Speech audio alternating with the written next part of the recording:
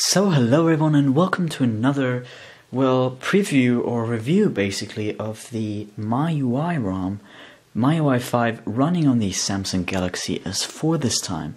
Today I'm going to show you what the features of this ROM are, what the disadvantages and what the advantages are of changing from the, stock Android or even the stock Samsung firmware to something like the Miui ROM, which is completely different from the normal Android ROMs in delivering a sort of iOS-style interface while keeping some of the awesome features like the widgets from the Android firmware. It basically combines iOS with Android, which is really the perfect mix which I'm looking for. I'm using this ROM on a daily basis, and I really can't say that I have any problems with it, apart from the browser app, which occasionally crashes, but I have a replacement for this, which is Firefox, a free browser which you can get from the Play Store, obviously, or you could change to Chrome. It is a really amazing ROM which allows you to basically combine the Apple ecosystem with the one from Google, for example. I have the Google Play Store while using the iCloud application from Apple service on my Mail app, which basically allows me to combine these two without any problems. So let's go right in and start with some of the advantages. First of all, when we tap the Settings app, we can see that there's a lot of options available to us, including the developer options becoming available to us directly from default, which is really amazing because it delivers advanced settings to us, which basically allows us to endlessly customize our phone. These settings are really advanced compared to the ones you would find in an iOS device or in the stock Samsung or Google firmwares that you can get on the Samsung Galaxy S4. Now, moving on, some of the amazing features in Miui 5 is the ability that you can customize pretty much any of the features that come with Miui. And how you can do this is with the official Themes app, which comes right with Miui, is this separate store, basically for all the stuff that you can customize. So, for example, there are themes, like complete themes that change everything on your phone, that you can either buy or download for free. And then there's also different features like you can change different elements at a time. For example, you can change the, for example, the status bar. You can just change the status bar if you want and keep everything else from another theme. So basically this allows you to endlessly customize everything. So you can see this just changes the status bar, and then you could have the lock screen be from a different theme. Basically allows you to customize it endlessly.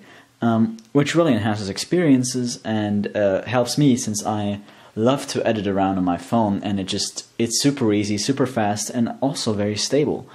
Another thing I would like to mention is the fact that the security options here are really amazing. There's around 9 apps that allow you to protect, update, and guard your phone, with a lot of options coming available to you, really enhancing experience in the way that you feel safer on your phone. It also has an application especially for your permissions app, which allows you to have a look at which apps have certain permissions.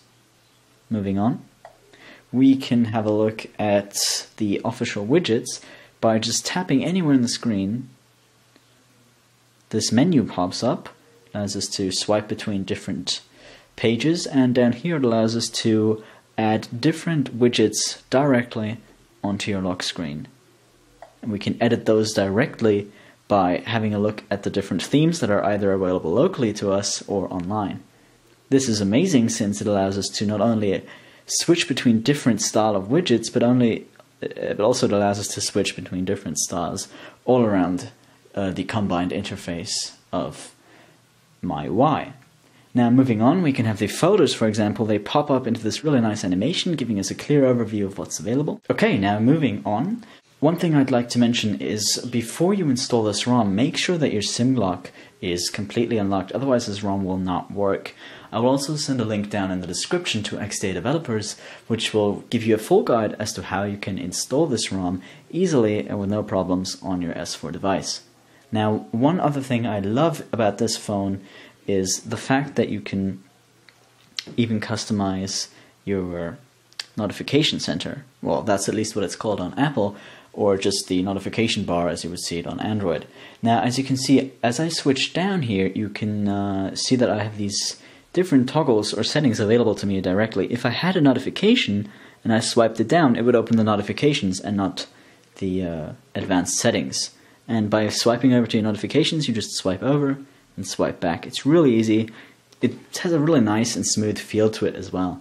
Now, one other thing I really love about this phone, concluding, is the music app. The music app is absolutely amazing and super fast. I love the animations when it swipes across and has this really sweet, sort of smooth style to it. Looking up, you can have a look at everything. It's really amazing, and it searches for all your MP3 datas, and it puts them directly into your folder, so you don't have to worry about anything or putting each song in manually. It's really awesome. It also works great with the one tool that I got. It's called, TubeMate, which allows you to download YouTube videos as MP3, and then it directly puts them into my music app, which really helps me and saves a lot of time, because I don't have to put them on the computer and then put them on my phone again or whatever. Another thing that we see right here is there's a folder called Tools, which gives us the torch, for example, that allows us to lighten up our phone. Or we can have a transfer app, which allows us to transfer between different MyUI applications or services. A compass, a clock, and a monitor application, which allows us to have a look at how much data we used over a day or over a certain period, and it tells us when our limit for the day is reached, and we can set this manually, which really helps me, for example, to keep an overview as to how much mobile data I've used and not. Now, let's go to some of the disadvantages of MyUI. Is the fact that theming is it enlightens experience in the fact that you can have endless possibilities, but these are limited to the MyUI system in a sense. And the other thing about MyUI is you have to change a lot. Coming from an Android device, you're really new to this whole experience. And now, since I've owned an iPhone before, it was easier for me to get along with everything and get everything set quickly, because let's be honest, this really looks like an iPhone. And one other thing is, occasional crashes may occur. This doesn't happen to me any time yet, but I heard some forums that a lot of people complain about it being a bit unstable. I haven't experienced any of this yet, except for one crash, as I've just mentioned, and yet I've said that the browser application occasionally does not work. We can try to open it right now. Usually it will work and function perfectly, but as we can see here, unfortunately, browser has stopped, so sometimes, yes, it crashes. Now, one last thing is, in order to completely enhance experience on the MyUI 5 firmware, we need to install Google Apps, and this has to be done manually, but without a problem.